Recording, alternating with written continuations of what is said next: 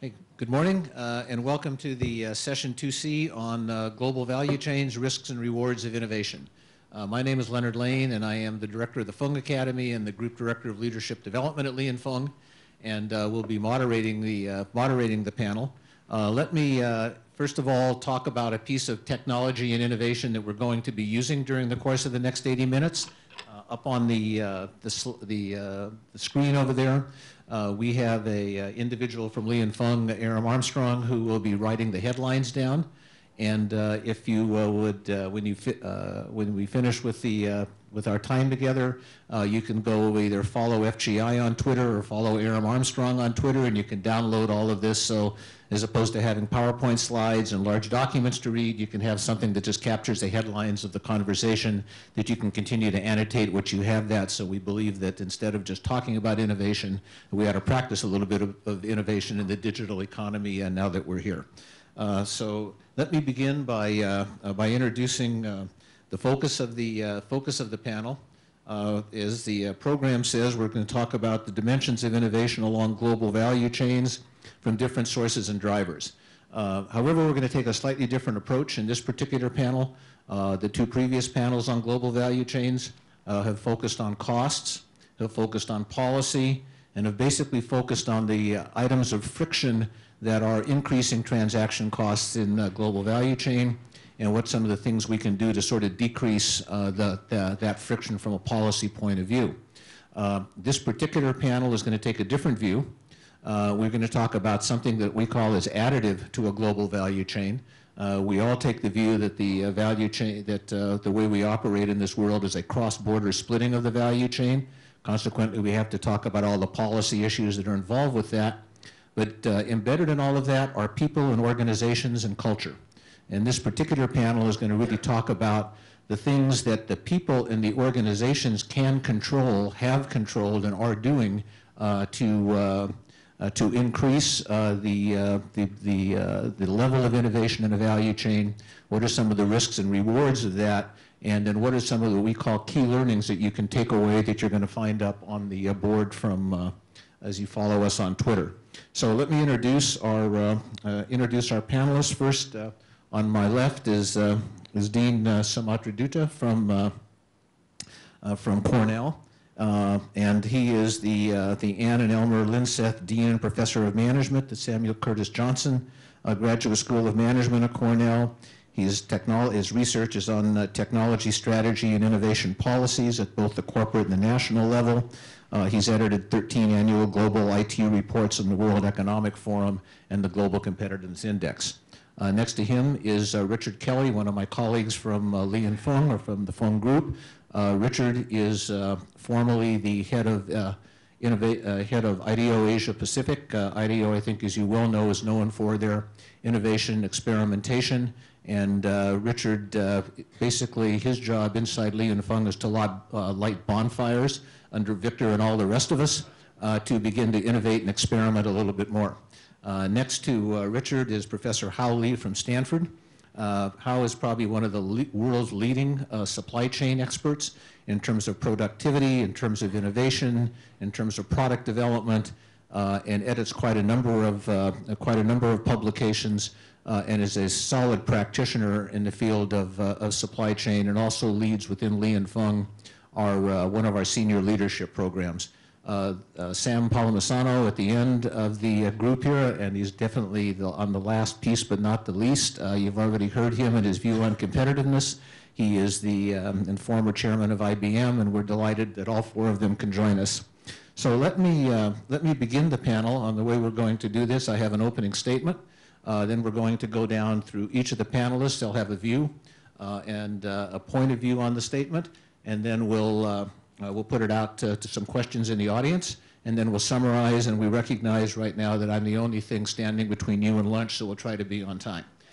So with that, my opening statement along the lines here of how do we build and leverage innovation in global value chains, what are the insights that our panelists have gathered, the trends they've been observing that can inform our point of view, and with that, I'm going to turn it over to Dean Duta.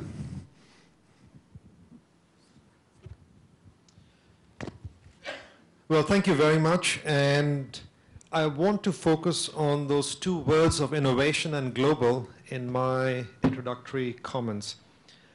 One of the research projects I'm engaged in every year for the last 6 years is something which is titled the Global Innovation Index. And you can access the report and all the data at a site called Global Innovation Index, one word, so globalinnovationindex.org. Now, my own research and innovation really started about maybe 10 years ago when I started looking at how technology was changing developmental strategies and driving different innovative strategies in different markets. And I noticed that if you went and looked at how countries were being measured in innovation, the metrics in innovation tended to be quite narrowly defined.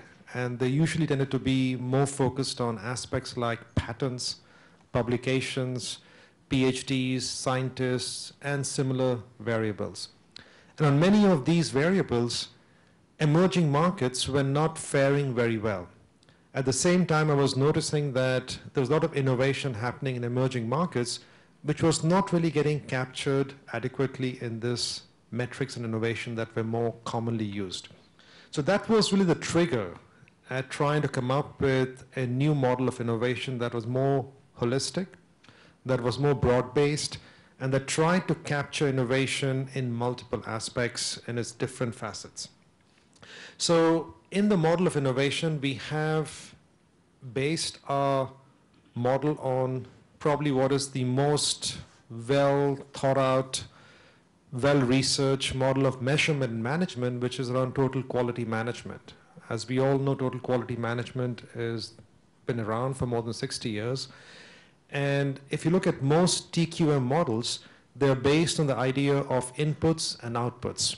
They are things that a company does to become a quality organization, and then the outputs that are evidence of being a quality organization. So we applied the same kind of a model to innovation, and we have created a model of inputs, aspects that a country or a region should invest in to become innovative, and outputs, aspects that reflect the degree of innovative success of the country or region. Very briefly, there are 5 input pillars. The 5 input pillars are around institutions, around human capital, on infrastructure, on the business sophistication and the market sophistication. Those are the 5 pillars in which a country needs to invest in to become innovative. And then there are 2 pillars of outputs. One pillar is the classical knowledge and technology outputs, which are more traditional science and technology oriented, patents, publications, and so on. And then there is another pillar called the creative outputs, the creative sectors. And we compute an index using all these different input and output variables to arrive at an overall measure of innovation. Now, let me share with you the results for this 2013. And I must say at the start that this is a joint collaboration across Cornell University, INSEAD, the business school where I was based previously, and WIPO, World Intellectual Property Organization in Geneva. Now, this year, the top 10 countries are Switzerland, Sweden, UK, Holland, USA, Finland, Hong Kong, Singapore, Denmark, and Ireland. And we have 140 countries included out there. Now, if you look at other metrics, we can also compute different ways on different perspectives in the data. You can look at, for example, what we term as innovation efficiency.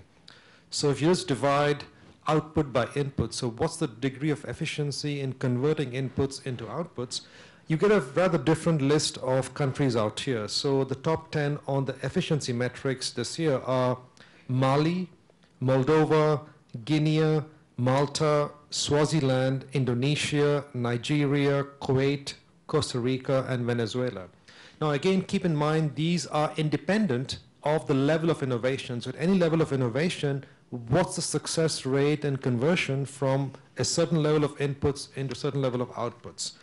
Now, the different other models that we can analyze this, and one of the analysis we do is in terms of comparison at the same GDP per capita level, which countries are outperforming and which countries are in fact underperforming other countries. And I'll just specify, we divide the countries in three categories: leaders, learners, and other countries that are underperforming. I will not focus on the leaders. Leaders are the usual leaders that I talked about earlier, the Western countries.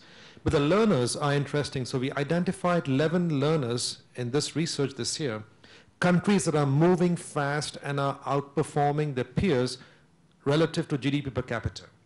The learners this year are Moldova, China, India, Uganda, Armenia, Vietnam, Malaysia, Jordan, Mongolia, Mali, Kenya, Senegal, Hungary, Georgia, Montenegro, Costa Rica, Tajikistan, and Latvia.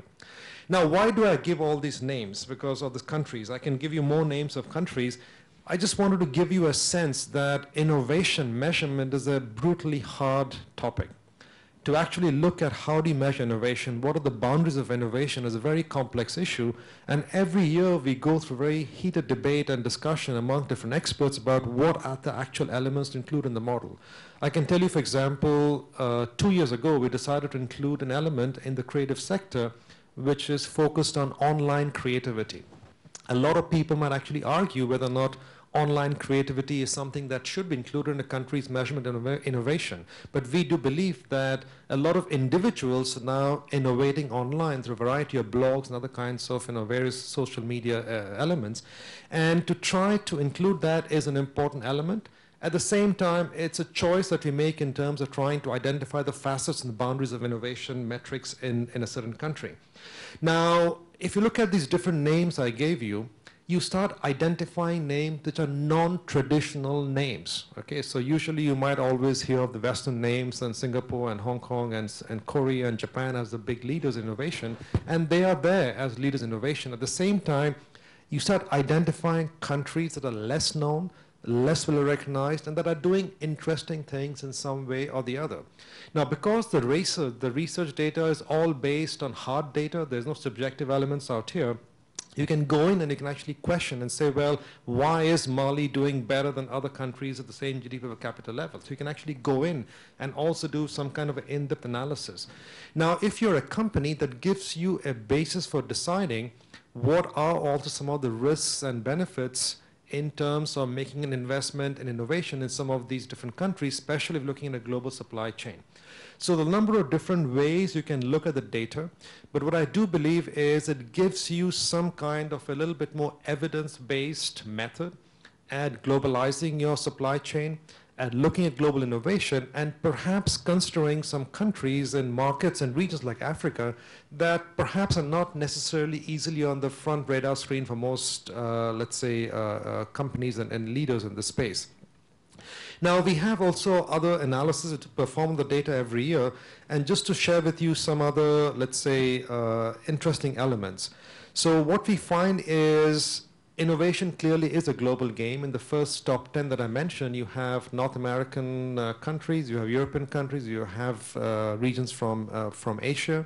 You find that some countries are moving very rapidly. So China is one example of a country that has moved very rapidly in the last 4 or 5 years. You also find Israel, Korea as other countries that have moved rapidly. So over time, once you have history over 6 years, you can actually look at the movement progression of countries over time.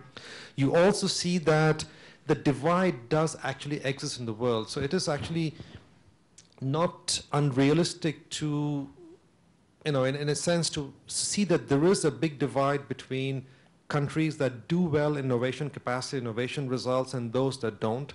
And this innovation divide exists in different ways across the world. We also see that some gaps are being reduced today in the innovation metrics. So just to give you a sense, if you take a subset of these metrics and you just focus on a subset that talks about the quality of innovation, and quality of innovation as being distinct from quantity of innovation, and we have some metrics that measure quality of innovation, you see that some of the leaders, the top 10 in the high-income countries are USA, number 1, UK, number 2, Germany, number 3, Japan, number 4, Switzerland, number 5, France, Canada, Sweden, Holland, and Korea. So again, you see that some of the more traditional players come up very strong in the metrics on the quality of innovation. Now, the quality of innovation, if you look at the middle income countries, again, you see some interesting trends out there. The top 10, number 1, China, number 2, Brazil, number 3, Russia, number 4, India, and after that, Argentina, Mexico, South Africa, Malaysia, Chile, and Turkey. So you can actually look at the information and the data in different ways and come up with some interesting analysis that can provide some evidence-based analysis and decision-making for global innovation. So let me just stop out there and maybe hand over to back to the moderator. Dean, thank you very much for that, and a very interesting point about innovation as a global game, and that as we take a look at the fact we are discussing really the cross-border splitting of the value chain, and we think about different opportunities to take a look at the risks and reward crossing different borders than would normally show up on our corporate radar screens. So let me go from that point to Professor Lee, who has got a number of points to add to this, really building off of some areas that say, given what we just heard, what are some interesting things that we can find around opportunities to develop value inside these value chains as they cross borders? Hal? Okay, thanks, Leonard. Let me share with 3 thoughts. I just want to have 3 thoughts. First of all, that picture shows me having a whip. That's not what I teach. I teach supply chain. I don't teach how to whip. Yeah, so it was a strange photo that Aaron picked. Anyway, the 3 points that I want to share with you, or the 3 thoughts that I have, is really about, first, I want to add some comment on the scope of innovation, and the second one would be about the sources of innovation, and the third point would be about the target of innovation. So first on the scope, I think this morning when Sumitra was leading these panel discussions, several of the panelists, especially like John Rice, talk about the importance that innovation is not about just the product, but also about process, about many, many other things. So for me, the focus that I think we all should pay attention to is the value chain innovation. For every successful product, I think there is a successful and an innovative value chain behind it. This is similar to, for every successful man, there is always a woman, right? Yeah, same thing. Not same, but I mean, yeah, a value chain is not a woman. But the value chain supports the product. So in order for a product to be successful, oftentimes you have to think about what do you have to do to find the best way to manufacture, to integrate manufacturing with distribution, to do the customization, and eventually getting the right channel to the right customers. And that involves innovation. I quote you the example of a very successful product that used to be and now is facing big challenges of Crocs, right? Crocs is a plastic shoe company. And the innovation is not the product. The product is, of course, is an innovation. It's ugly. That's innovation. It's very ugly shoe. I don't know why they're successful, but these days, ugly shoes sell. Funky. It's a funky product, but behind the product, they have to figure out how to manufacture. How do you do the right degree of outsourcing and in-house manufacturing, the right degree of offshoring, onshoring, etc., to figure out what is the right channel. So it's important. A successful product like Intuit that used to sell software put into the hardware, now they're not selling products because in order for them to be successful for their tax products, they were doing taxes directly for the customers. So in other words, they have converted themselves from a product-based company to a service-based company. So that's innovation. Innovation is really how the Israeli irrigation company, Netafim, which I work with, and they were selling irrigation equipment for farmers. But many of the farmers could not make use of the sophisticated irrigation products. And so you have to help the farmers. And the way to help farmers is to make use of technologies. Technologies of getting sensors into the farm, into the field, getting the sensors to get the temperature, to get the pressure, to get the humidity, and then use the information back to the engineering office of Israel. And they would figure out what to do. When do you have to drip? How much to drip? What is the timing of the drip? And getting precise drip water so that we get more out of less, which is what this morning the panel, when Sumitra was leading, is that how can we get more with less? That's value chain innovation. And I think that's the scope that we have to expand way beyond just focusing on the product and the pure technologies. The second one is the source of innovation. Now these days, and I think this is also echoing some of the discussions that we have this morning, that innovation is not in the hands of the advanced economies. But in fact, it's also, I'm not using geography. I think maybe we should use the value chain perspective, is that sometimes the suppliers have innovation, have the ability to innovate, to help you. I think of the example of when Microsoft came up with the first generation of the Xbox in 2001. The innovation was not totally created by Microsoft themselves. It requires them to combine the ability of NVIDIA, of Intel, but more importantly, the innovation coming from Flextronics. The manufacturer, it used to be a contract manufacturer, was able to complement the original equipment manufacturer, the ability to develop the product. Cisco, the most powerful Cisco router that they created in late 2008 was not a pure Cisco innovation. It was also an innovation that they were able to leverage Foxconn based in Shenzhen and their collaboration, creating the result. Yeah, that's what as well and Nike did. Nike, of course, the shoe company too, but also the apparel company. The most advanced Nike product, wrinkle-free golf shirt, was not a Nike innovation. It was purely also working with a supplier who, based in China, was able to make use of the right ginning of the cotton and also the way to do the garment manufacturing, eventually the spinning, etc., to come up with a way to make a wrinkle-free golf shirt. So again, we must recognize that the sources of innovation come from your supplier, your contract manufacturer, your distributor, your customer, potentially crowdsourcing. All are sources of innovation, and a company needs to leverage all of those innovation in order for you to make the next big innovation. So the third topic that I want to share is the target.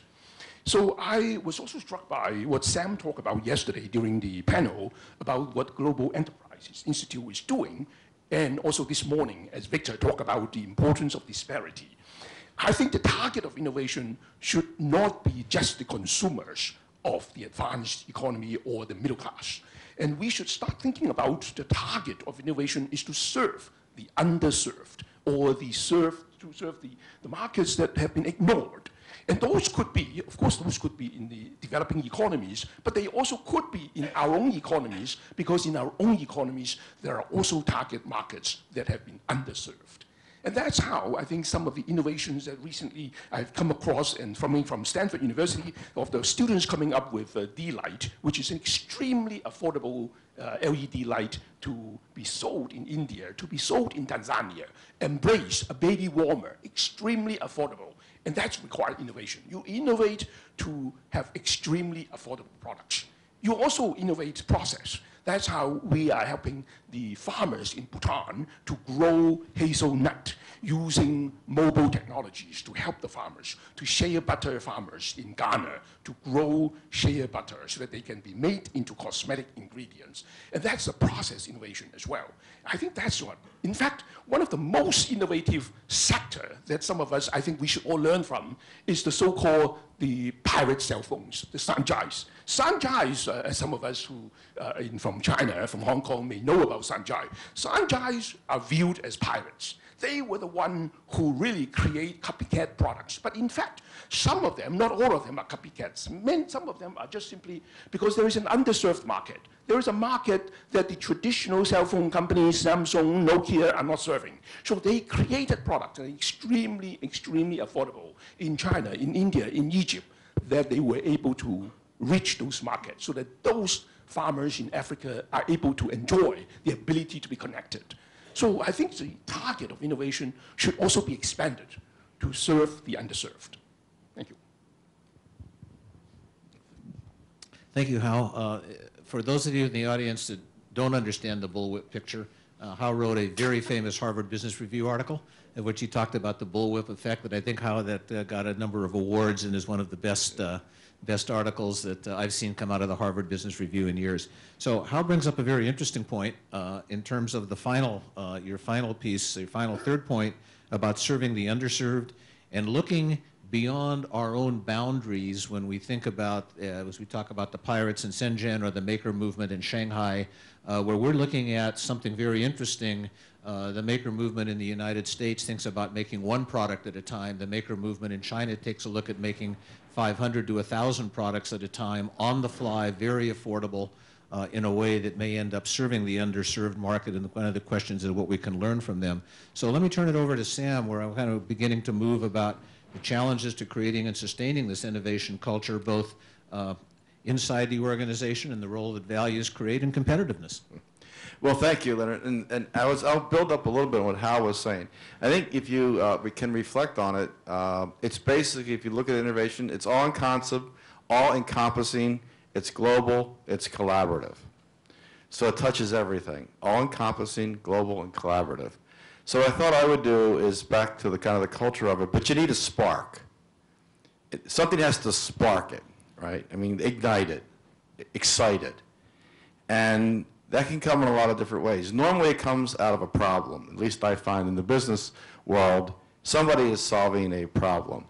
The Cisco model with Flextronics is a cost problem relative to an open source router offered by a Chinese company. They were solving, that was the spark. There was a threat, right? There's other ways to have threats that aren't always defensive threats or corporate structure threats. IBM's case, the GIE, was the evolution of a globalized world, but there was a spark. I would think if you think about ignition or sparks, I'd offer the idea now that there's a value chain of ideas. So many times when, and I mean Hal knows this, but many times when people think of supply chains or value chains, they think of hard goods. I mean, because we all run, if you're a corporation, you run a hard goods supply chain. That's what you do. You have logistics people and operation research people, manufacturing people. That's a core of what you do as a company. However, think about it as a globalized collaborative ecosystem of a spark of ideas. And I think a good analogy is what we did with IBM Research. So you need a bank to spark the idea. You can't do it without money. So Stanford has a big pot of money. They can spark a lot of ideas, right? Right now, IBM has $6 billion that we fund in research. There's a lot of spark in those ideas. You need some flexibility in your business model that allows you to spark ideas. If you have no money, it's very hard to spark an idea because you have to experiment. That requires resources of some kind to experiment. At the same time, which we did, we found that what we needed to do back on collaboration and globalization is to take our research function and truly do that. We were always in 7 or 8 major research locations around the world, Haifa, Zurich, Watson, Silicon Valley, Tokyo, Beijing, etc. But we decided what we needed to do was kind of globalize it and globalize it to the emerging markets, globalize it into Africa, expand our research facility in Delhi, et cetera, but then take the research organization and shove it into the market and have it actually work on problems, traffic flows, clean water, sustainability, crime centers, et cetera. In doing that in the collaborative model with really 3 partners, the client, some customer or some government, a university of some kind, because we needed to connect into the technical skills in a regional basis. And oh, by the way, if they weren't adequate at that point in time, we were going to have to build it to sustain it. So if we're operating something in Nairobi, you had to expand it and sustain it. You just couldn't do it because you were working on a traffic problem, let's say, or actually it was a clean water system.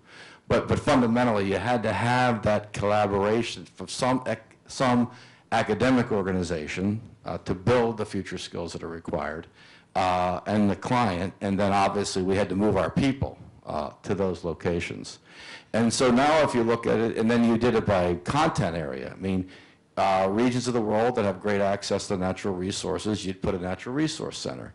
China decides that they're going to put $2 billion into rail. Well, you move your rail center from wherever to China. You know, you moved it to where there was a need, natural resources, exploration of natural resources, yield of natural resources. Where there's a need, move people around the country, and $2 billion helps you focus on that. By the way, there's a big spark. you know, right? That's an economic spark, you know, to put people there and work on things. But I think I would just I think I completely agree with everything our colleagues are saying, and that's the nature of innovation today. And usually it comes out of a combination of solving a market need or a human need, the underserved populations of the world, and you do have to facilitate the spark. And we found that by facilitating the spark, you had to have a bank, and you had to have a culture that would facilitate the spark, a culture that would take some risk. You know, an example is the machine, this Watson machine that did television Q&A with a game show called Jeopardy in the United States. There was a spark of an idea, a guy by the name of David Ferrucci in a bar one night, because I asked him why all this stuff he was inventing nobody could understand, but they could understand a game. So, true story, so he's drinking, because that's what all great scientists do, watching Jeopardy, and says, I could do that. And took all this translation, all this analytical Q&A, all the big data, all that stuff, and created this technology that actually won and competed and beat 3 human grandmasters of the game. But, so, big idea. Now remember, it was a multicultural team. He interviewed people from all over the globe, hired 25 of them. And the criteria for the interview was, do you think you could do this? And if they said no, they didn't get the opportunity. If they said yes, that was it. That was the criteria of the interview. And then, yeah, and I had to give them 25 million bucks. But put that aside, you know, right? But that's kind of how these things come together. So I think if you can step back, and I completely agree with Hal's saying, global, collaborative, ecosystem, value chain, okay, an ecosystem, but ignition, a culture that ignites the spark. Stanford has that culture that ignites the spark.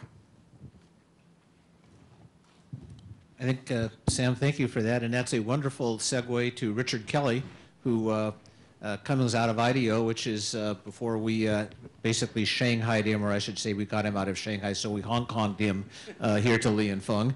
And they are in the business, and he is in the business of lighting sparks. So Richard, let's have a few bonfires. Okay, no pressure, right? After following Sam. Okay, so I actually, most of the few of you that know me, most of the time I wing most of these things. This one I actually thought, I would do a little research, and I thought about it last night for 10 minutes. So, and some of this comes out of, and I have a bias here, so the bias here is that I feel like I've been in the trenches of doing innovation, and mainly in China for the last 5 years. As Leonard said, I've been in China doing innovation for China with Chinese companies about China, for Chinese companies about going global, and lesser degree because I was less interested in helping multinationals figure out how to deal with China because it was less interesting for us. So that's my bias. And so I have basically 3 or 4 things. I want to talk about risk of innovation. I want to talk about rewards. Quickly talk about some insights, and then ideally get to, I have a set of questions, call them implications, call it what you will. So the risk of innovation for me is again, I think Sam said it earlier, that everyone sees innovation as this sort of one-directional line that goes from products and ends up in a marketplace.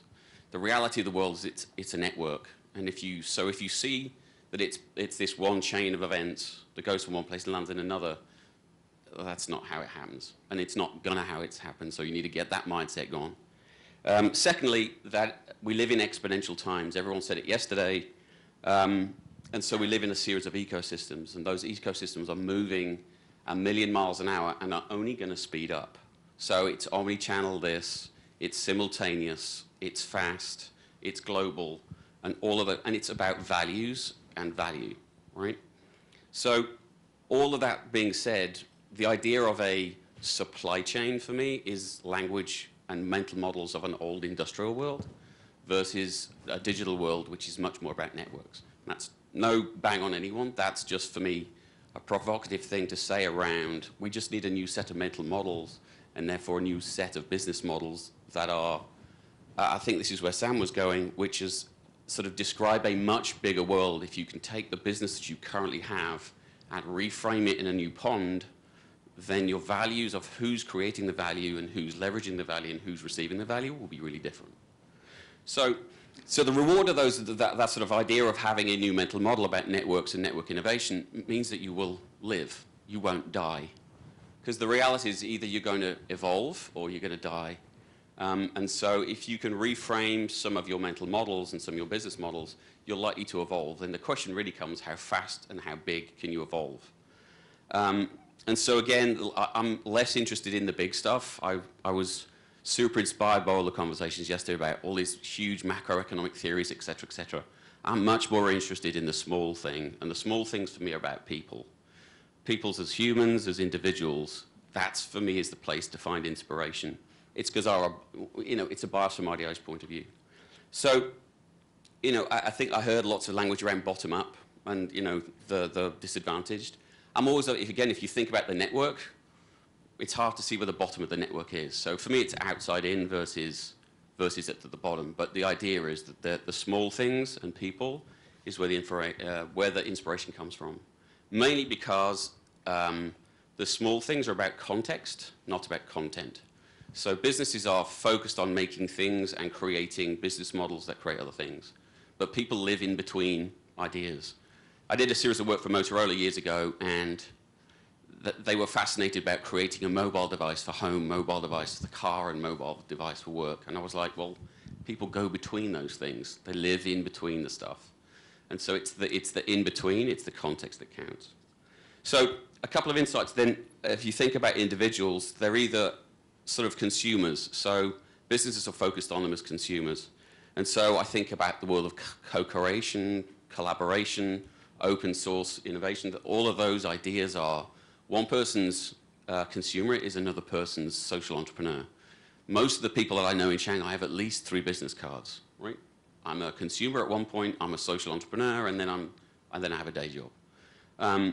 Second then, around businesses, again, the cost of being an entrepreneur has shrunk dramatically.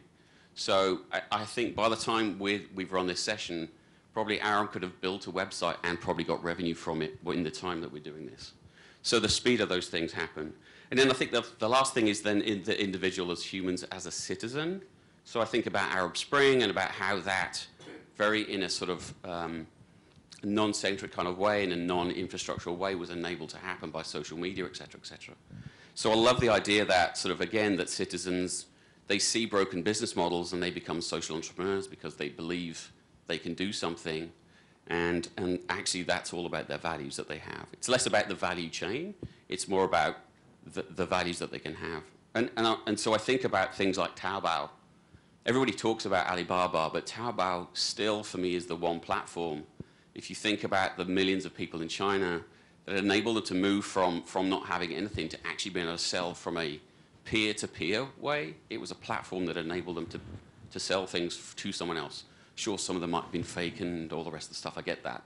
But that's why Ma Yuan has become somewhat ingratiated with the culture in China, because he enabled lots of people to do what they wanted to do. He enabled you to pay, there are no credit cards in China, so all of those things have come out the necessity of change. And so as I think about Asia, and I think about people, I think of therefore, I didn't ask the question this morning because actually the lady from Hong Kong Poly asked the same thing, which was, I'm fascinated or fixated at the moment about the next set of youth culture. Because the speed that we're talking about now is only going to speed up when the millennial generation really take hold of what we're doing. And so most of the constraints of innovation are held within the infrastructure. They're in government, in business, and in education. And what I'm really interested in is, as you look at millennials moving from this thing of, we are people of a different generation, that are, our meaning and our identity comes from a place of what I own, what I wear, and what I can control. And the millennials are much more about creating, building, and sharing. And so they have this innate idea that because they're digital natives, that they can actually make a difference in the world. And so the question for me then is it the infrastructure that surrounds innovation? Most of the time, actually, it's about how do we get out of the way? How do we find and how do we get out of the way of people and then enable those things to happen? So clearly, I'm going to move to Moldova. And that was Moldova or Mali, I thought was interesting. So then, so again, it's a sort of the idea that they're creating and building. And so I have kind of 5 questions that are, as I would look at either our business or everyone else's, which would be, to build off what Sam said, like, can you reframe your current assets and capabilities into a new, bigger, different pond? Ultimately, where your competition or also your future collaborators. Can you look at those ideas as a portfolio of opportunities versus as a portfolio of risk? So again, lots of innovation comes around this sort of ideas of risk. As a designer, I'm much more interested in opportunities and optimism. So what are you going to innovate and where? And then the idea of, once you've got the idea of this much bigger network and the idea of you're not always going to win, but you're going to have shared value or blended value with parts of that network, then what are the implications for that? And what are you going to insource? What are you going to outsource differently? Because you're going to have to, or you're going to die. And then how do you do that? How do you de-risk that? I would ask a question of how many experiments are you running in a week? How many experiments are you running on a month? Whether you're Amazon or Intuit, which Hal talked about, or even in Lian Feng now, the idea of running experiments on a weekly, monthly basis is how you're going to learn, which leads me to the second point, or the sort of penultimate point, which is, what is the infrastructure you have inside the business that enables you to learn? Because how are you going to learn and learn faster than everyone else is the thing that's going to make you win. And ideally, you're going to learn with people. So I like Sam's idea of learning with the government, learning with your clients. Those things create shared understanding and make things move faster. And as I think about IDEO's born out of Silicon Valley, it's one of those places. It's a smashing of Silicon Valley optimism and European cynicism. It's kind of an interesting tension that happens all the time. But that creative tension enables the thing to work. And so the spark that Sam talks about is the final thing. So again, the final question would be, how do you lead with inspiration and ideas versus leading through risk? So those are the sort of 5 questions I would ask business people or government people around the sort of new network of innovation. Sorry, I've got to take them at 2 time. I'm not sure if those are sparks, but I could draw. But Okay, thank you, Richard. Before I go to the audience, let me turn to the panel with the last question. Richard talked a lot about being at the edge. He talked at the end here about the millennial. And as I laugh about the fact that I may be the oldest person in the room, and I don't know why I'm talking about millennials, but he talks about also this issue of shared understanding and leading to inspiration. And maybe I'd like to ask each of the panelists to comment a moment about, from their perspective, what leads to inspiration? Suhatra? Yeah, so I think, this issue of the spark and the inspiration is very, very important point. Because my own observation in innovation is that innovation happens either out of desperation or out of inspiration. And clearly the challenge for us is to focus more on the inspiration side as opposed to less on the desperation side, while that can also lead to innovations. Now the question really is, what inspires people? And I refer back to perhaps an article that I read. I used to live in France for almost 2 decades. And some years ago in France, there was a fairly big riots, and they burned buses and cars and other kinds of stuff. They do it every year annually, but that there was one big one about 5-6 years ago. So then there was an article in the Washington Post, and I forget the name of the author of that article, but I found the closing sentence of the article very interesting. So the author wrote that if you take a group of young French teenagers or young French adults, and you ask them a question, who is the Bill Gates of France? They will look at you with a blank stare. And the author continued to say that what is troubling is not that they don't know who the Bill Gates of France is. What is troubling is they don't know why the question was important in the first place. And I think this is very critical, because I think what is important for young people today is this inspiration from role models. And you have these role models, of course, in the US, but increasingly in emerging markets like China and India, you ask young people today, and they can identify role models. And this issue of inspiration from role models is so critical. And I think innovation, we have talked about the social element, but we should always remember that innovation has a very important social function besides satisfying needs. It's really giving hope to young people. Because while the economic benefits of innovation are very clear, we talk about them, and the GDP productivity are very elements, young people need hope. Young people need some way to create jobs. It's very well established today that the big companies of the world will not create the jobs that are needed today. The jobs will have to be created with the young people themselves. So innovation, entrepreneurship is the only way to go forward. And today, as was mentioned earlier, the cost of entrepreneurship has been decreased dramatically for many people. The cost of entry, the barriers to entry have reduced dramatically, and we really have to do what we can to celebrate successes, celebrate bright new young leaders who can act as inspiration role models to the next generation. Thank you for that. Hal? I think this morning we have a very good panel that several questions were raised about the culture, right? The importance of culture, the education, and how can we get the young people to be inspired, to have this spark that Sam talked about. And so let me give you an example. A personal experience is that this summer I went to Ghana. We set up an Institute of Innovation and Entrepreneurship in West Africa. And we started working with entrepreneurs there, but we also spent time talking to high school students. And the interesting thing is that when we asked the high school students in Ghana, what would you like to be when you grow up? The majority of them says, I want to be a civil servant. A civil servant. Now, of course, I think, I don't know whether there are civil servants here in the room. Yeah, civil servants are great people, and it's very important. And I, with all the respect that they are the integral part of the society, but when the bulk of the high school kids says that I want to be a civil servant, I think that shows some potential issues. To them, is that that's a safe job. That is a stable job. If you ask students from Stanford, it's the other extreme, which I think is also a problem. You ask students, everyone says that I want to start a company. They don't know what they're doing, and they haven't learned how to do a startup, and they want to say, we'll start something. Something will come up.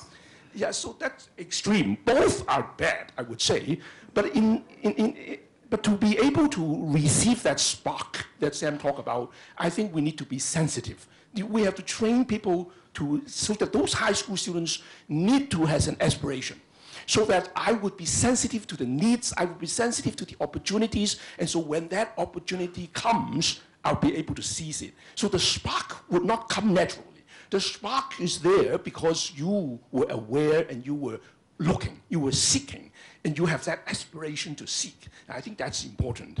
The second one is that I like what Richard said about the importance of a network. So most of us, when we think about, okay, web, I'm inspired, I want to do something big and innovate, you recognize that you don't innovate all by yourself because it's too big a job. You want to create something different. It's actually impossible for a single person, a single entity to create it. But if I know that I have a network to rely on, I am find out from the network to help me to do that rapid experiments that Richard was talking about. That there are companies these days that are helping you to do rapid experiments. Quirky is a company that says that you have an idea, I'll help you to launch it, I'll help you to experiment. And so you don't need to do the whole thing yourself. You rely on the network for innovation. Then it lowers the risks, it lowers the cost, and then you'll be able to seize it. So I think that for the young generation, we need to create that, not the culture, but I would say is to have that aspiration. People who have the aspirations and to recognize that they can leverage the network to provide them with the means to do the innovation. That's the way to accelerate innovation, I hope. Sam? Yeah, I would just take a little different dimension on it and take a dimension of an enterprise or an institution, whatever you want to be, and put yourself as a city, a government, or a company. I think in today's environment, you have to stand for something more than what you are defined to be. Stand for something more than what you're defined to be. A business, you have to be more than making money. Making money today is not adequate to attract talent. So you have to find something. And that gets back to innovation. So I'll give you two examples. You can find it in your business model.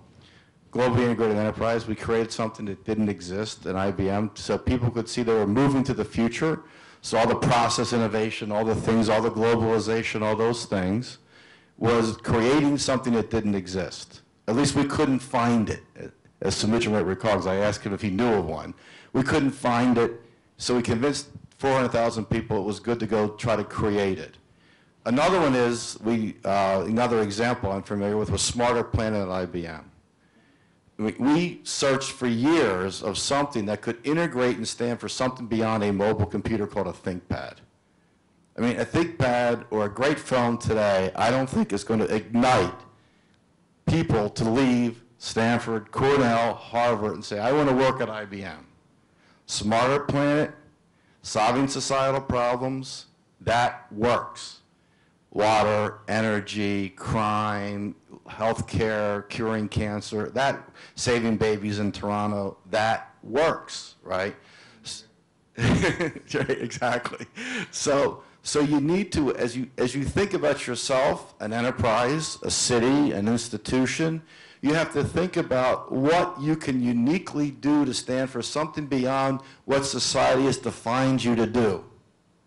And that will be a hugely attractive force. Now, I'm going to take exception that large companies don't create employment. Now, I admit I know all the statistics on SMEs and all the job growth of SMEs, and I can recite them, so I got it. Put that aside. I know of a company that created 100,000 jobs in 3 years in a country. I know a company that went from 500 to 30,000 in 3 years in a country. So large companies can create jobs. So don't throw them out with the bathwater. Well, I wouldn't call a large company a baby. We definitely don't want to throw it out with the bathwater. Howard, do you have a comment, or Richard, a comment before we go out to the audience? I actually only have two quick things. One, to build on what Sam talked about. I think one of the more leading edge things that I left at IDEO was this notion about purpose and profit. So I love the idea of you have to have. I'm not a big fan of CSR because I always think it's an also thing over there versus it should be core part of your business. And so having a point about what you're trying to do in the world actually enables people to kind of come on the path. And so as far as, solving problems of the world, that's why people join IDEO. And so then the other part of it, which is maybe slightly different, which is as I think about companies, infrastructure, whether companies, government, cities, whatever, the piece of, I think the hardest thing to either teach or the hardest thing to learn is curiosity. So curiosity for me is the thing that at the core of all cool ideas is this notion, and actually you said it I think yesterday, was like you have to kind of have this idea that there's something interesting out there. And it kills the cat. I'm constantly like, oh, there's something interesting over there in Moldova, right? But so the idea is, can you teach curiosity? Right? Can you actually get people to see, not just to learn about big data, et cetera, but can you teach them to learn how to learn? And learning how to learn, I think, is the thing that we ultimately, again, there was this conversation this morning about playing. Curiosity enables play, and play enables curiosity, and it enables people to learn. And so if there was one place that I would want to focus lots of Asian talent, would be on how do we teach our kids how to play much more? And then what they're learning and what they're playing with actually would become super interesting. So it would enable people to become curious a lot more because everyone would ask why. Good, thank you. So I want to go out to the audience with a couple of things. Just so summarizing just some headline points. We've talked about innovation in terms of being global, about being collaborative, about having the spark, about having an inspiration, about something that is beyond how we define ourselves. Whether it's people, planet, profit, or as Joe Santos talked to us here a week ago, I have to mention we bring in MIT along with Harvard and Cornell about not only about value in terms of value to the customer, value to the people in the communities we operate in, and value to nature of preserving the planet. I want to take all of those and the last 2 points about not only learning how to learn, but I would add you one more challenge within the value chain. How do we unleash the power of that learning in different parts? And turn it over to the audience to see any comments or thoughts you have. Thank you. It's me again. Since I was mentioned just now, I couldn't agree with all of you more. But that's dangerous if you can't agree with it. We've got to have a differing opinion here. Don't worry, okay. I'll come. Right. I'm a controversial type, being an academic. I'd like to link education and innovation. This is very dear to my heart. I'm the first generation to be educated in Hong Kong, very much rote learning. And let me link to what we're experiencing here. Speakers mentioned about millennials, right? Mentioned about the young generation, network innovation. I'm going to be very controversial. I learn from my kids. They keep telling me, Mom, you don't know the world out there. And I say, yes. So this 1.5 days, our average age is probably 45 attending this conference. Why are we ignoring the really smart young people? Why are they not here? And what about diversity? I really believe that in order to be global and collaborative, we need to show diversity. It was mentioned earlier. Have we got any speakers who are women, who are young, who can really tell us about network innovation, who represent Silicon Valley? So I thought that the controversial part is we must tell ourselves, no matter how young or old we are, to be role models, to keep learning. And ourselves, as I mentioned, we must keep learning. And we must overcome our own obstacle, our own infrastructure. I'm old, I know best, I'm the mother. I'm not your peer. And then for organization to keep learning, to keep having our own curiosity, to keep organization learning. So I'd like to throw this to share with you that the controversy and the provocative way is, are we setting ourselves as good role models? We are always telling, I'm always telling my kids, this is what you should be doing. You cannot make mistakes. But are we learning from our failures? So I think these are million-dollar questions. And are we able to throw away our own infrastructure, our education system, which has invested so much around the world? How do we capture the best? From the West, we have diligence, we have discipline, but we don't have a lot of openness and our fear against failure. Whereas in the US, they also don't have what we have. So how do we make it global and make it a global learning community where we are, I myself must be open and get away from the fact that I'm a mother and I'm a professor. I still learn. Thank you. Very good comment. Thank you. Before I ask the next question to the audience, I want to just reinforce that from a talk from your morning panel. Someone asked this morning, can we recreate Silicon Valley? And what I urge you all to do, and so Dean, I'm going to give you a reading, I'm going to give you a homework assignment, and to Hal also, because of from Hal's backyard. There's a wonderful book written called Regional Advantage by Annalise Saxon, and she talks about how the Silicon Valley arose versus Route 128 in Boston. The incredible difference was in the Silicon Valley, for the whole series of reasons they put in the book, they overcame the fear of failure. In Route 128, they didn't. So I'd like to go out and see a few more hands out in the audience. Comment in the back. I'm the back. Okay, Hubert escaped from WTO. We did escape from the WTO, and in fact, we escaped from statistics, and we made this fun. I won't speak about statistics. Well, I spent almost all my career in developing countries. I'm very much interested by this session, but I think it's very Californian, I will say. You're speaking about the first of the class here. We have to be at the front. We have to innovate. You innovate or you die. Well, a bunch of people, they live in the back, like me. In many developing countries, and this is my question, they have two schools in developing countries, at least the developing countries I know in Latin America. Some people are a bit like you. We have to innovate, it costs money, and we have to invest in PhD program, etc. Other people, usually more business people, say innovation in developing countries is open source. In fact, for a firm in developing country to be able to qualify for a global supply chain, most of the thing this firm has to do is already open source. I mean, you have to improve your quality, you have to adopt the best practice. So my question is, not for the Californian people, but for the rest of the world. What is the mix between open source innovation, things that cost no money, and the real investment in being really innovator in new products, new things? So there are two people here that are not from California. So it's either going to be Sam or Sumatra. So either one of the two of you would like to answer the question? Well, I'd start by looking at it as a continuum of innovation or a continuum of time.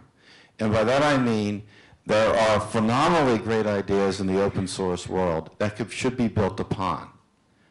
You should view that as only the foundation of a building block. And then you could innovate to scale and have job creation, economic return on top of that building block. There are lots of examples of that. I mean, not to get too technical. Today, the data structure for big data is a thing called Hadoop, was invented by Yahoo. It is open sourced. There's going to be billions, if not trillions, made on top of the data structure. Every domain of content will use that data structure, but there'll be tremendous value chains created on top of that. There was a product at IBM called WebSphere that was built on top of Apache, right? I mean, that now is probably a $4 or $5 billion business built on top of an open source module. So if you can think of innovation that, and this applies to, I don't care if you're in Latin America or on the North Pole, it doesn't matter today. All you need is smart people, right, and an educational environment that continues to encourage that level of human capital development, and you can take the world's ideas wherever you happen to be and build upon them. And a lot of what goes on in Silicon Valley is, and we all know, although I'm from New York or live in Connecticut, it is built off that model. There's a huge amount of innovation on top of some form of core open source, that happens to be software, but some core open source foundational build. Can I just make a couple of comments? I see a colleague is not there, she's sat somewhere else. One who asked a question. Sorry, she stepped out or? Okay, so the issue of educational reform is very critical. At the same time, we have to keep in mind that really there is no fundamental difference between people anywhere in the world. If you take a 4-year-old in China, in Africa, in US, in India, and you look at how a 4-year-old child behaves, a 4-year-old child typically constantly observes the environment around him or her, is always asking questions. Sometimes the parents get tired of answering questions, but it's constantly asking questions. It's constantly experimenting, making mistakes, getting hurt, but constantly experimenting. And when the child needs help, has a support network to go to, the parents, the siblings, the other kinds of maybe peers. Now, these kinds of behaviors, observation, questioning, experimentation, having a support network, are really the behaviors that research has identified as being the behaviors of innovative people in businesses. So the question really is, a 4-year-old has the behaviors naturally, what happens in between? And that's the big question. I think education has to answer that question in terms of how well or how poorly are we doing in supporting that and letting those natural behaviors flourish. On the issue of, let's say, emerging markets, which is something which really is very important to some of the research that I do, I would, if you allow me, just use the word open source in a little bit more broader sense, not in the technical sense in terms of software. I think if you look at the research done by IBM, I think your IBM has launched research about where do new ideas come from. The new ideas come from outside the company, come from employees, come from, well, outside in a sense in terms of not the R&D department, comes across the company, from customers, from business partners. And the challenge is to be able to take the ideas and convert them and transition them into useful products and services. So I don't think companies today, whether it's emerging markets or in developed markets, have a shortage of ideas. The critical constraint is leadership, to be able to take the risk and to be able to invest smartly.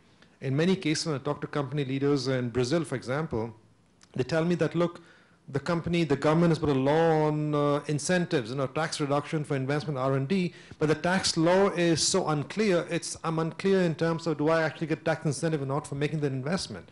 So clarity, certainty, I think, can go a long way also in terms of helping private sector investment. And clearly there's a need for encouraging more private sector investment in many of the emerging markets where typically most of the investment R&D tends to be more government driven.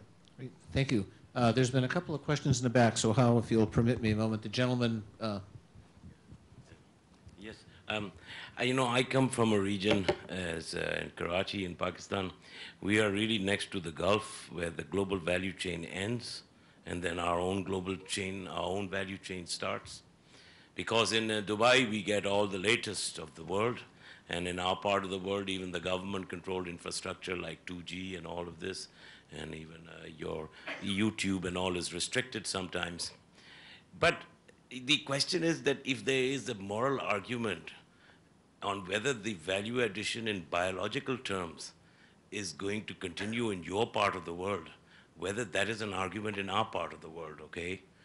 And this is something you have to really think about because really you're just an extended activity center based on a supply chain that's been established for many, many years, so you can afford to play around. This opportunity was not in my part of the world, and we didn't get it. Just much like, because obviously your Pacific contiguity was very, very good. What we see is that perhaps we may take a different direction from you because we have to coexist with a lot of humanity and not the value, and we cannot afford the cost. And one of the things that I found in your discourse here was the cost element was not discussed. But what Mr. Lee said about this Ghanaian civil servant aspect, this is the same aspiration in my part of the world, where the young people want to change things, and the only way to change things is the government. At the same time, the governments are very aware that this infrastructure, or what you call cloud computing, and all of this is part of their regulatory authority. And hence the argument of the WSIS and the internet governance and the infrastructure and all of this is going to be an issue. But if you think that this is going to be a compensation that young youth who are unemployed will suddenly find a vocation and suddenly sustain themselves, I don't know. I mean, I don't know whether that puts food really on the table. I mean, does the food supply chain, how that affects? I mean, these are some of the questions I'd like to ask. Okay, how does that happen? I mean, okay, you get a good restaurant directory, and maybe even I can locate a restaurant very easily. But is that going to increase productivity in food? Is that going to change the situation in Medicare care where, there's a genetics issue, where there's a clone issue? These are all issues which are also technology-based. And how far are you going to take that? Or are we going to merge this both? These are, I'm sure, questions that must have come up in your research. Thank you. Thank you. I think we have time for two more questions. So is that Barbara back there with the hand?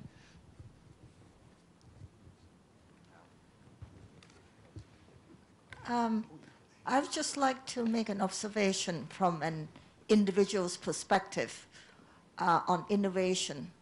And basically, I just wonder whether it has anything to do with the culture of society and the way individuals respond to success and failure. Because in certain parts of the world and in some countries, failure is not really accepted or is not acceptable. I'm reminded of what Henry Ford said, that, embrace failure because it's learn from it. It's just an opportunity for you to learn to do it more intelligently the next time round. That's what he said. But many people in other parts of the world define success as something highly desirable and failure not as an opportunity to learn to do it more intelligently, but it's a reflection on their own achievement and performance. And perhaps this is where education has a role to play. Thank you. I think we have time for one more question right here. I was talking on Friday to one of the discoverers of graphene, and they're a fascinating story about innovation. They were very playful.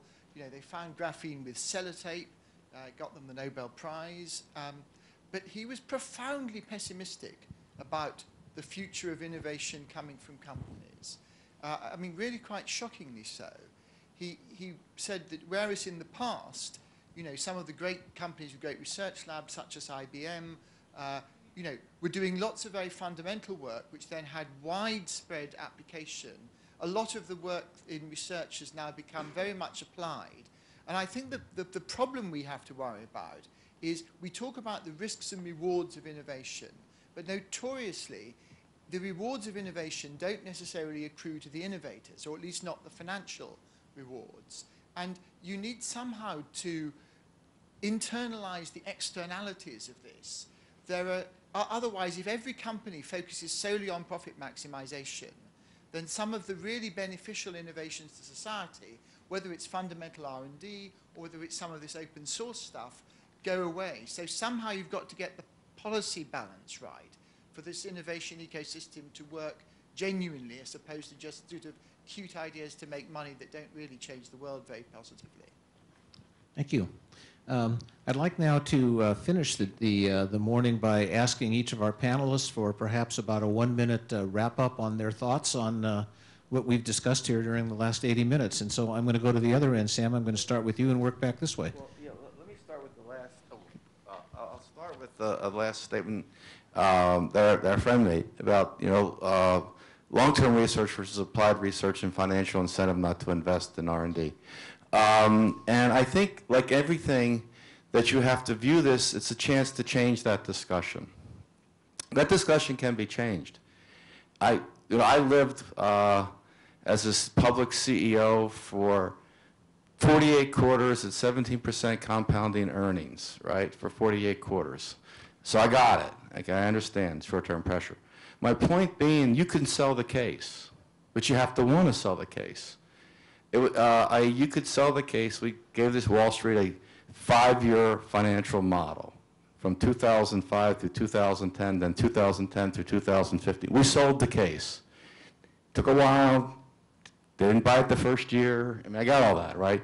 The stock went from 83 to 210 when I left. Eventually, they got it. So you can sell the case. The example I gave on creating a new school in New York yesterday when I was in the panel, you can sell the case. You can create a completely different thing.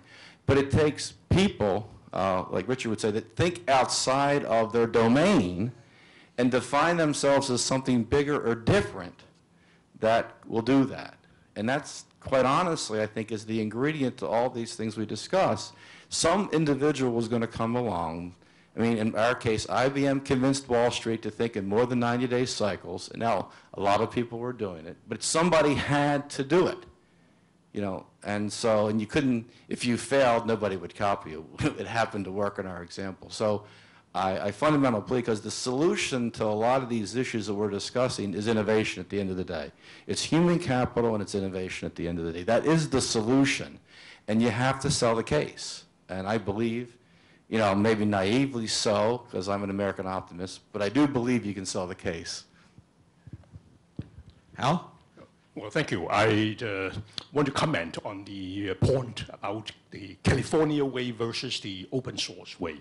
And there is no California way, actually, yeah. Because if you think about California, Silicon Valley 30 years ago, 40 years ago was nothing. And that required the location, the region to innovate and try to come up with a new way of doing so-called innovation.